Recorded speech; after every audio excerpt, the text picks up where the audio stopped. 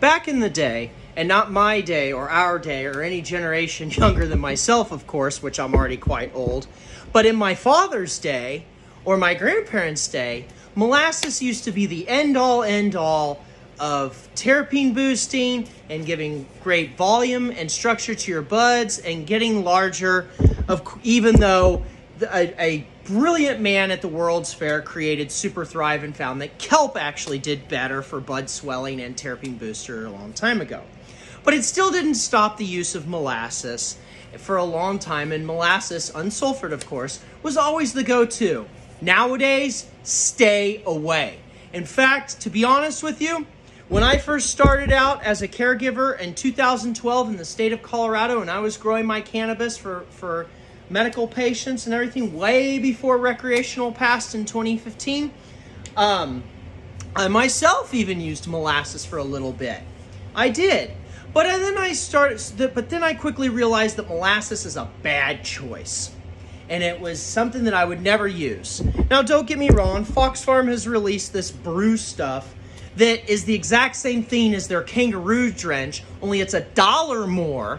It has a little bit more of what the exact same thing is in the root drench, but it also has molasses. When speaking to the rep of Fox Farm, he said that that was their terpene booster, and then that's what he was going to use for that.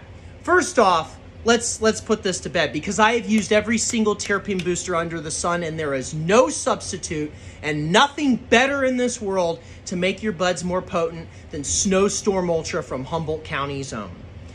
The only exceptions would be Crystal Burst from Humboldt County's own, or Purple Max from Humboldt County's own. And it does help the purple, it really does.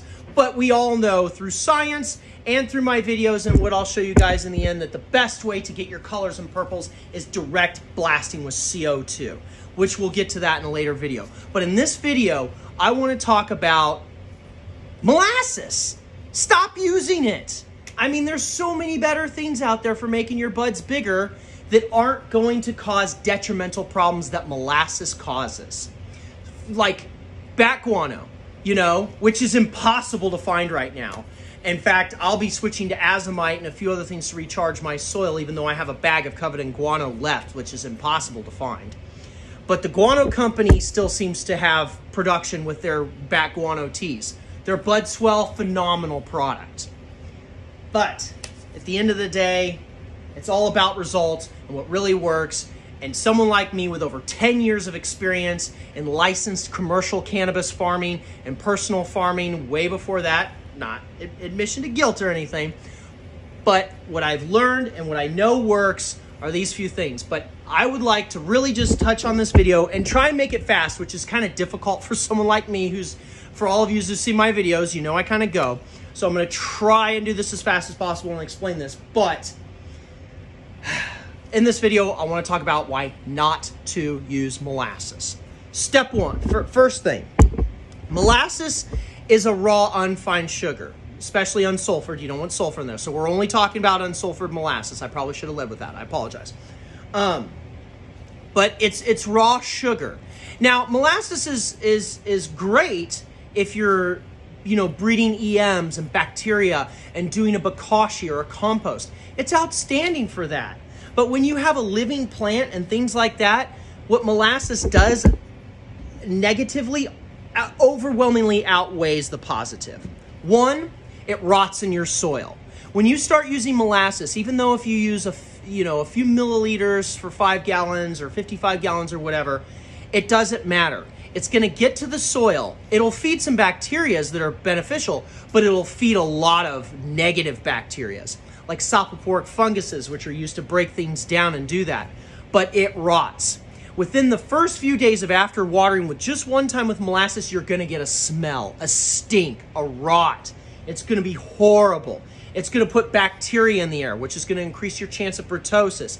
It's going to drown your roots out and rot them. It's going to give you what's known as black root, which means it's going to lock out. The plants are going to, that's where they take a lot of their nutrition up. So it's going to lock them out. No matter how much pH adjusting, no matter how much flushing you do, it will not get the molasses out of the soil. The soil will have to be cooked. i.e. a compost. It will have to be composted in order to be reusable, which at that point with the molasses, it'll be perfect. You know, it's a lot like taking wet fish and burying them in the dirt. The fish are going to get covered with sapophoric funguses. They're going to rot, they're going to mold, they're going to degrade before they then turn to nutrition. Even the Native Americans, when teaching the Pilgrims, knew that you dried the fish out completely, like I do. I like to shred mine and make a hydrosolate out of it. But, you know, you dry it and then you amend the soil with it. You use it as a soil there. They would bury whole fish as long as they were dried because then it would break down. It's just something about the principles of, you know, quick composting and things like that that break down. But not with molasses. It's gonna kill your roots. And even though it is unsulfured, molasses in a lot of ways has some acidity to it. It's a very raw sugar. It's still quite a bit acidic. That will also, you know, raise pH to an undesirable level, and it will hurt it. Which I know what you're saying. Cole, wait a minute. Molasses is sugar. Sugar neutralizes acids. Wouldn't it just base it out? So if you're using an abundance of molasses, yes. It will base out your soil. You won't be able to change the pH of it very easily. And once again, that's going to damage your roots. So what we have here is immediate stink, rot, root rot. We have basing the pH, if anything, unless, of course, it hits the roots in a concentrated manner, in which case the acid will kind of hurt it. And then we have the bacteria in the air, which is going to, you know, in a closed system and everything with indoor, it's going to create britosis. Using it in outdoor, not so much. But the one major reason why I say stay away from molasses for both indoor and outdoor cultivation and growing is pests. Pests love sugar. They love molasses. Fungus gnats, spider mites, spider mites, yes, quite a few others. They're going to go for that sugar. And when that sugar is heavily concentrated in the plants in that raw form, they're going to attack the plants too. They're going to get everywhere. Aphids are going to love it all that much more. They really, truly are. Molasses is just basically, you know, you never invite a vampire into your house, right? Because then they could always come in and it can eat you. It's like that times 1,000. You're inviting an entire coven of plant juice sucking vampires to come into your grow, to bring their diseases, to bring their pests, to be in their infestation into your plant, all by simply watering with molasses. I don't care if you're in a closed laboratory system or not. Nature always, always, always finds a way. So the number one reason why I just don't flat out use molasses is because of pests. It's just not worth it. There's so many better other methods and ways and things. You know, for instance, go to GNC, get medical grade vitamin B12 and B1 and all that. That's what I used to do to make my buds super large and crystally. But now Fox Farm has like a triple little thing. One of them's Beastie Blooms is the last one. You can buy all three of those and spend, you know, $60, $80 for all that and do that. Those work. Or you can buy one product from Humboldt County's own, once again, and it's called Sonic Bloom. It is, to me, it's the magical fairy dust that creates amazingness. I cannot begin to tell you. Here's your Beastie Blooms. Here's your Sonic Bloom from Humboldt County's own. Oh yeah, and just to show you, so I ain't blowing smoke up, yeah, smoke. Here's the jar of Beastie Blooms. Cool, whatever. Here's my giant bag of Sonic Bloom. And of course, because it's Humboldt County's own, you're gonna get mega results and mega things. I mean, look, I buy this stuff by the big case. I will use Sonic Bloom. I mean, I will use Snowstorm Ultra. I mean, it makes these cookies hard. It's just, it's phenomenal.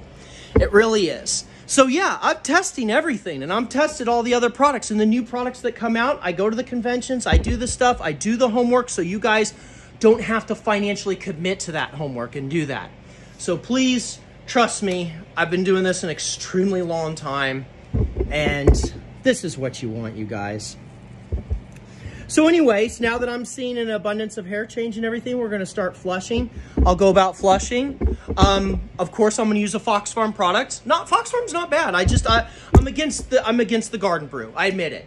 Maybe for your lawn or something else like your yard. Your yard loves base. Grass loves base. Use it in the lawn. Kelp, of course. Kelp with anything in the lawn. However, I wouldn't use a liquid kelp from their Kelp Me Kelp You. I would just go, there's a company, and I can't remember who, but dried kelp, already, milled and dried kelp, that's the best way to go. It's not only water soluble, but you can top dress it and you can use it in your yard to help revive your grass and get that moisture retention, which we're gonna need in the later days of summer. And I'm gonna talk a little bit about how I'm gonna do my turf and everything at my house this year. It's gonna be fun. I'm gonna do more than just cannabis for once. I'm very excited for that. But then another really super helper for us that's making these buds big and that's really saving the day, especially with this crop over here, which, don't get me wrong, a lot of this is heat stress, even though they're now starting to thicken in bud because I'm giving them Sonic Bloom. But it's the potatoes. Oh yeah, I know. It's crazy. How could one plant make another plant so much better? It's because they work together. They're friends. The potatoes are aerating the soil. They're putting more seed. They're providing me with food. And they're shoving a lot of phosphorus and potassium into the soil, which is bud biggin'. It's awesome. It really works together. So, I'm gonna conclude right now and just say, please, when you're walking down the baking aisle and you see grandma's or some great black strap, and you're like, it only costs this and this and this. It's a cheap fix that's going to cause an even greater and more expensive problem. So just say no to the molasses and focus more on what's out there that will work and the ingredients and do that. And don't invite unwanted guests and house pets. This is Cole, and I hope to see you all on my channel soon. Bye.